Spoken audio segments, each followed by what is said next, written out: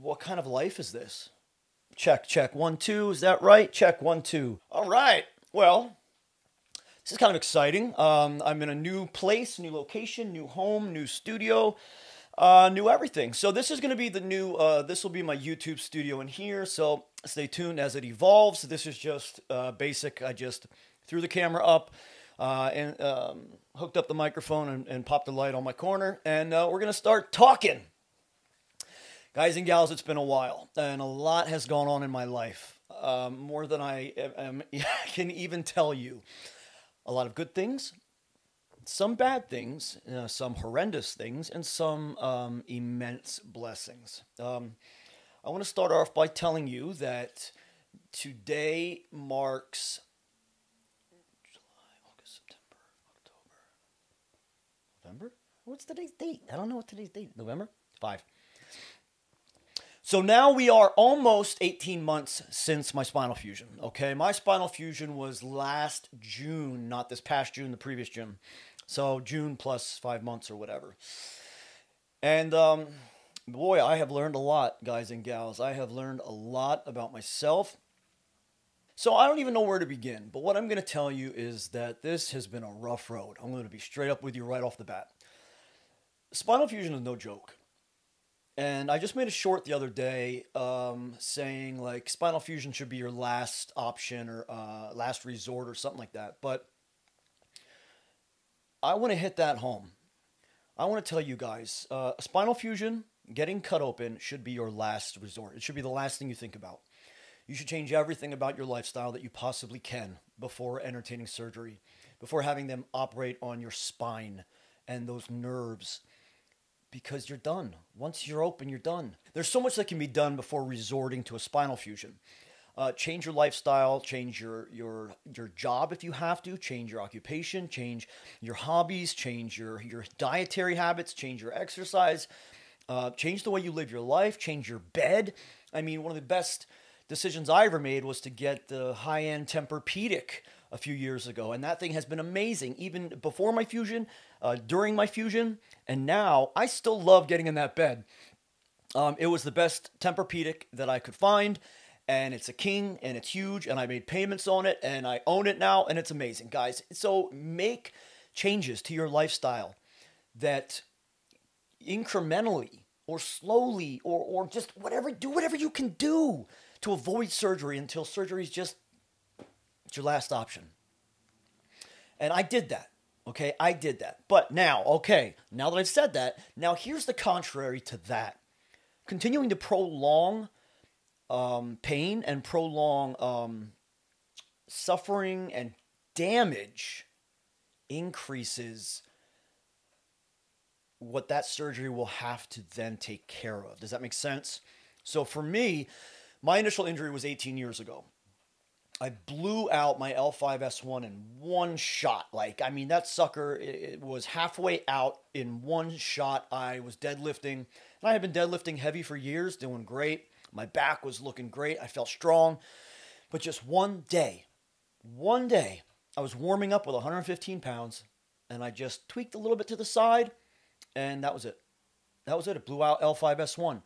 Now, there are some theories as to why. For me, I had a spinal tap a few years before that, and one of my doctors said that that spinal tap could have weakened that area of my back, and that's what did it for me, which I believe that fully, yeah, because going in for a spinal tap, they didn't get the spinal fluid at all. The doctor, whoever's going in, the anesthesian, whatever, anesthetician, that person with the needle, stuck that big long needle into my back over and over and over because they couldn't get the fluid. The guy's like, oh, you're not drawing fluid. That thing hurt like a mother effer. And I think they made 5 attempts to get the spinal fluid but couldn't get it. So that very well could have weakened my L5S1 area, resulting in blowing my disc a few years later. But then I continued to work construction and set tile and play guitar and do crazy things with my guitar and climb trees as an arborist and wrestle and box and fight and train hard and lift weights and bodybuild. And I just continued to live, you know, that lifestyle and mask my pain with a lot of ibuprofen and caffeine in the beginning. I mean, I was on 1,200 milligrams of ibuprofen 3 times a day for years, years. And that, fortunately for me, the one good thing is that I always took it with food, always. Throughout my whole life, I've always taken ibuprofen with food. So I never had any stomach or liver issues with that. But I did use a lot of ibuprofen for years. And then obviously I'm losing energy and losing stamina, and I'm taking more caffeine. And what a downward spiral that was to, you know, a year and a half ago needing a spinal fusion. And I got to tell you guys, there are times that I think to myself, did I make the right choice?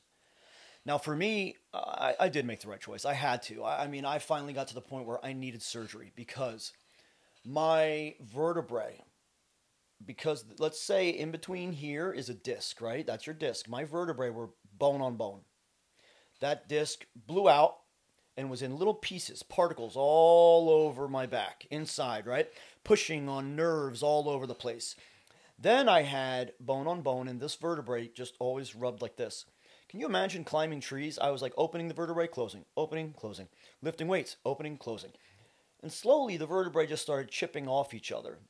And I ended up having pieces of bone, chips, in between my vertebrae. And they were grinding, and I could feel this constant pain. It was terrible. It was horrible. It was a horrible pain.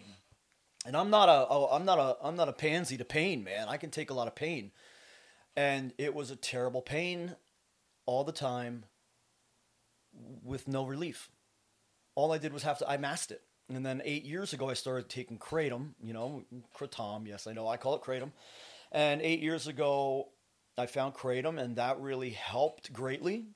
But everything I could do, opioids, you know, kratom, ibuprofen, Tylenol, anti-inflammatories, all it did was mask the pain for me so that I could continue to live and work and provide for my family and play with my kids and give my kids a good life. And that's all it was about for me. It was all about my kids. Even on my companies, I started each of the companies for my kids to take over so that they had something that I could give to them that could provide for their families. But I started losing function on my right leg, and my right leg started going numb all the time, and actually I started collapsing on the job site a couple times. I had to, you know, I've fallen and I can't get up type of thing, and I'm yelling for my workers to come get me. And, you know, those of you who are OGs who've been around for a long time, you guys know Chatter. MC Chatter had to come pick me up and take me to the hospital a few times. So it got really bad to the point where I just couldn't function anymore, and I couldn't live in that pain. And it was like I had no life anyway. So what was the point? So I started looking for a surgeon, and it did take me a few years to find the right surgeon. But the damage was already done, and my right leg has really degenerated and suffered, and I'm in a lot of constant pain still. That back pain from the discs, from the vertebrae rubbing on chips of bone, that back pain is relieved. But I still do have lower back pain that radiates off to the sides of my back, and my right leg is much worse. Much worse. And a recent MRI that I just had done a couple months ago shows that I have scar tissue building and pushing on my sciatic nerve of my right leg. And that scar tissue is pretty substantial, apparently, but it's always rubbing or pushing against my sciatic nerve. So my leg is always numb and tingly. And that has been really hard to live with because I also have a brain injury. 8 years ago, I was hit by the back end of one of my Mason body dump trucks, and it cracked my skull here and bruised my brain. So I have a pretty bad TBI. And how that affects me is my impact was right over my pituitary gland here. And if you don't know, the pituitary gland, through the signaling of the hypothalamus in the brain, tells the body to produce, maintain, and function your hormones. And so my pituitary gland got rocked pretty badly, so I had to go on TRT, which is testosterone replacement therapy. So that's exogenous testosterone because my body wasn't producing it properly. Now here we are almost a year and a half later, and I want to say to you, what kind of life is this? You know, I want to be completely real with you guys. There are many days that I can't get out of bed because my leg is just dead. It just feels, I don't know how else to say it to you. It just, my leg feels dead. And it's exhausting is the problem. It's exhausting on my entire body. And I don't know how much of it is also my pituitary gland. But there are some other issues at play with this, okay? The longer you're on opioids or pain meds and kratom, the more saturated your receptors in your body become, and the less, or the more desensitized they become. So obviously the less it works, so the more you need to take. Then obviously your dopamine signaling is just dead. You have no exogenous dopamine signaling, okay? Meaning inside your body, you're not getting that kick of excitement or anticipation anymore on your own. It has to be artificially produced in order for you to feel it. So sometimes you'll be like, oh, I get to take my pain meds in an hour. Or, oh, I get to take my kratom in an hour. And that anticipation is a signaling of the dopamine that goes throughout our body that gets us excited artificially. That's not good. That's not good. So I've been taking kratom for 8 years, and I can't get going or motivated without kratom or without pain pills in my body or without gabapentin going on in my body, because I don't know if it's just the lack of energy from the surgery, or if it's the pain, or if it's the desensitization of my dopamine. I don't know. Or it's probably all of them. It's probably a combination of everything. But then you say to yourself, I'm in bed half the day every day. What kind of a life is this? Well, the problem is I was in bed half the day before surgery. And then I had surgery, and now I'm in bed half the day now. And my legs suck. Driving is tough. If I'm driving for more than a half an hour, I lose feeling in my legs. I have to stop, get out, and walk around a little bit and get feeling back to my feet. It fortunately doesn't affect my driving because it's in very clear increments, meaning it doesn't all happen at once. It never has. It's just slowly I lose feeling, slowly I get numb, and slowly I get pains and tingling. You know, what do you call it? Tingles. Slowly it starts to tingle more. And then I know what's coming next, so I can preemptively act. But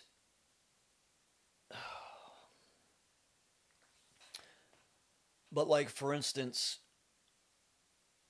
4 months after my spinal fusion, I'm still laying in my chair every day, doing my walks and some exercising and some resistance band work, as you've seen in my other videos. And my wife of 16 years got up and left and took my 3 youngest kids from me, and just left me and my older boys. Just left us. Said she was going to the library and going to get lunch, and left. And I won't go into that any further. Hopefully you guys know me by now. I think that I come across in a very genuine way, and I hope that you do know enough about me that you know how I respect women and how I treat others. Let's just say that, because I don't want to go too deep into the thought process of that, because I haven't seen my babies. I have 6 kids, and my 3 youngest were taken from me by her. And so I haven't seen them in almost a year. And I'm fighting for custody of them. And I have custody of my 2 older boys, and I will keep that custody because they are amazing. And that's what they need: encouragement, support, and love. And well, I don't want this video to be about that, but I've learned a lot, let's say, about other people, about myself. The incredible thing the incredible thing is that I have been blessed to meet someone who has changed my life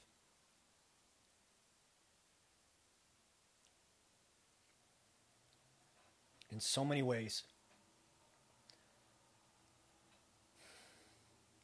but has shown me love and compassion and support and care and empathy and encouragement.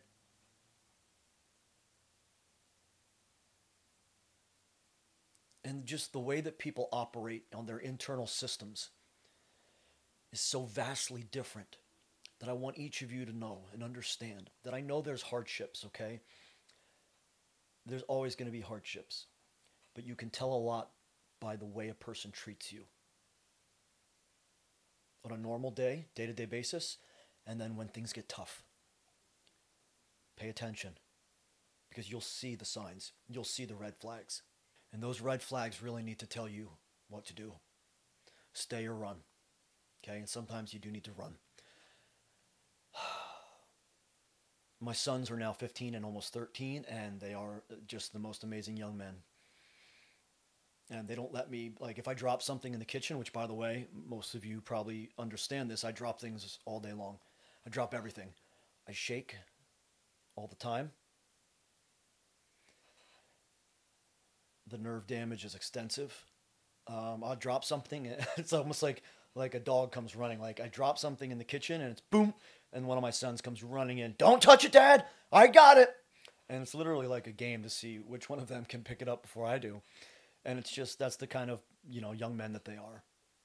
And I'm so proud of them in so many ways.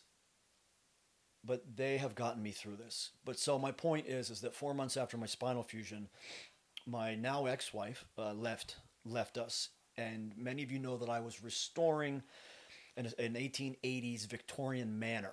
Okay, that it was originally 8 bedrooms. So you can imagine how vast this house was. It was gorgeous. It was my dream.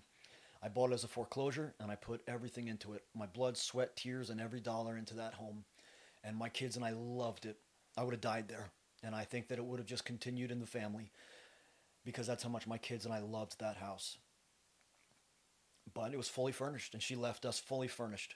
And my 2 sons and I, with the help of a couple people from our church, had to empty that entire house.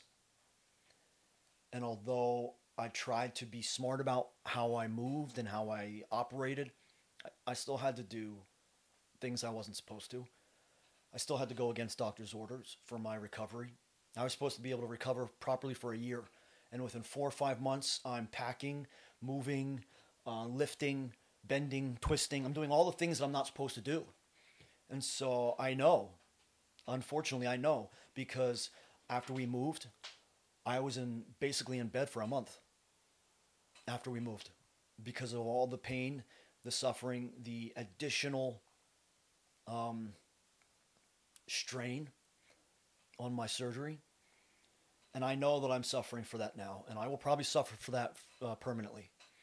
So sadly enough, I was not given the chance to recover properly, fully, for the period of time that my surgeon told us I would need to. A year. This is a year-long recovery, and you need that. I didn't get that. I didn't get that at all. And it is what it is. I'm not going to cry you a river.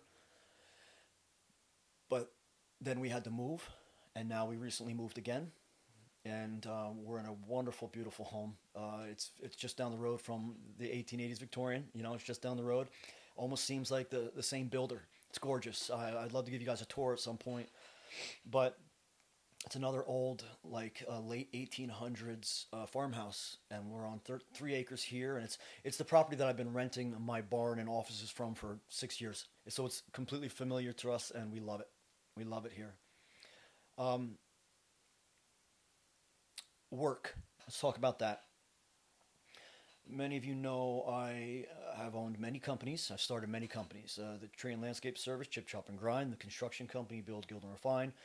The furniture company, Rosewood and Ironworks. And then I had the channel, The New Woodworker, which now became Healing Together. And I also had a production company called Rock and Royal Productions. Okay. So I did all these companies for my kids. I started them, and I worked them. And Chip, Chop, and Grind was award-winning. We won Angie's List awards. We won lots of local awards. Build, Gild, and Refine was published in a local publication, but the point is that they were successful, and we worked very hard to build those companies. I can't work them.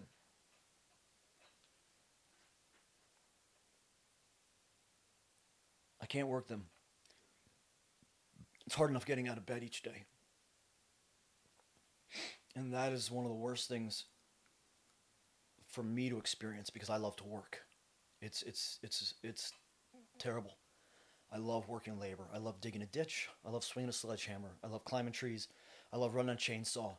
And anyone who knows me knows that that's what I've always done. But at the same time, I've been in the music industry as a performing artist, producer, engineer, as an actor, as a model, and as a trainer and coach for bodybuilders. So I am very passionate about a few things, okay? One of my greatest passions is coaching.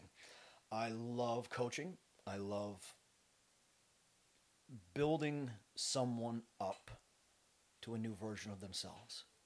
I love helping people achieve their goals. So I am back to bodybuilding. I am back to coaching, and which is really hard because I can't stay on my feet for very long. So I love coaching, but I met this amazing woman who has changed my life now because of coaching. And, you know, we've been together now for a while, and she's just a beautiful person in every way.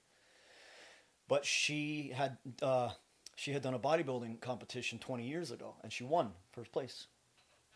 And she was a champ, and she's amazing. And she asked me to coach her. Actually, she asked me to coach both she and her 17-year-old daughter, who would be turning 18 on the day of the competition. And they both won first place. We got first place wins across the board in their categories.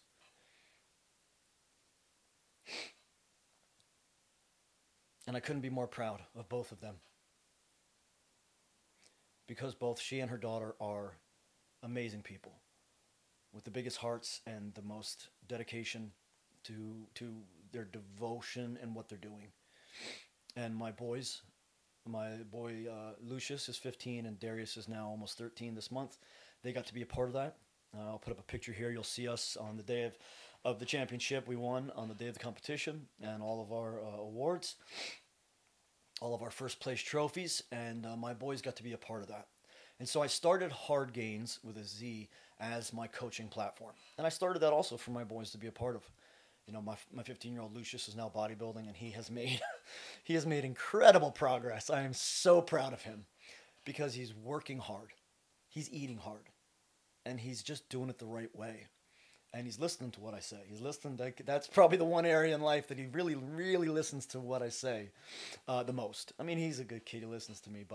And now my soon-to-be 13-year-old Darius, he's so busy teaching himself backflips and, riding wheelies like crazy. And he's got a YouTube channel and an Instagram page on this stuff. And now he wants to bodybuild. Okay, so he's now started. And he's already, developing good muscle. So this is something that we love to do together. We go to the gym and we train every day. Me, my two boys, my girlfriend, and a lot of times her daughter. And it's, they call us the built family. It's pretty amazing.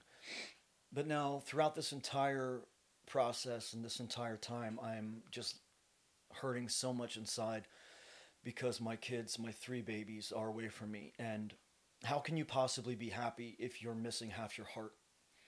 And my three younger kids are the babies. They're the ones that grow still and learn every day and do something different every day. And it's my youngest son who was my little shotgun rider. He went everywhere with me.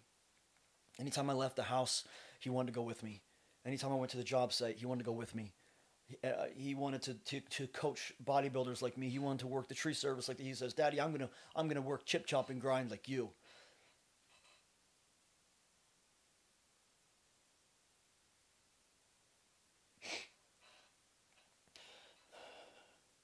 And my two daughters, my only two daughters, who are now 6-4. And my heart is just shattered. And I hear a lot of people go through things like this, and they blame God or they curse God, and guys and gals, it's not God. It's not. It's life. It's other people's decisions. Everyone has free agency. Everyone gets to make their own choices. Sadly enough, some people make some very, very terrible and destructive choices, and they affect us. So friends, this has already been a long enough video. This is gonna be part one. How about that? Let's do part one. But I guess ultimately the point of this video is I really want you all to ask yourself, have I tried everything else before surgery? Have I tried physical therapy? Have I tried stretching routines? Have I tried yoga and meditation? Have I tried ice and heat? Have I tried a Theragun and a foam roller? Have I tried massage therapy, chiropractic therapy? Have I tried changing my diet, taking out inflammatory foods? Have I tried cortisone shots potentially? Have I tried everything before a spinal fusion? So friends, that's what I'm going to leave you with. Have you tried everything before your fusion? Because I really urge you to do that. All right, guys and gals, it's great to see you again, obviously through the lens. I really look forward to hearing from you all in the comments section. I love hearing from each of you, and I want you to know that. I don't always get a chance to respond to the comments because the channel is growing so big, so exponentially, and I don't always see the comments or get the time, especially with the other channel. So, friends, I love you all, and I wish you the best. Stay tuned.